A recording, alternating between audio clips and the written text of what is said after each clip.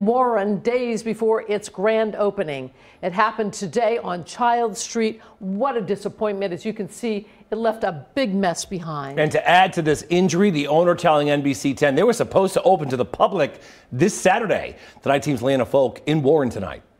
Janessa Ponte was walking her dog when she stumbled across a tractor-trailer truck parked in her Child Street storefront, destroying her business just days before her weekend opening.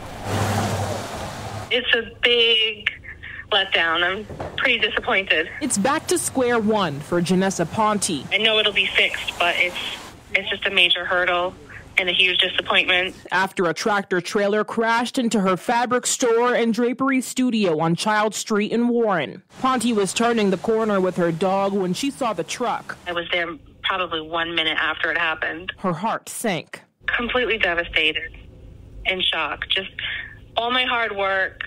I've been doing everything myself there.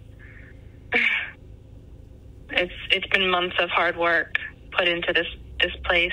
Warren police say the driver was coming from Main Street when it hit the fabrications building at the corner of Water and Child. No one was hurt. The driver was not charged, but the investigation is ongoing. Business owners telling NBC 10 speed has been an issue in the area. This is a very dangerous corner. You got people who take the corner who just fly down the street.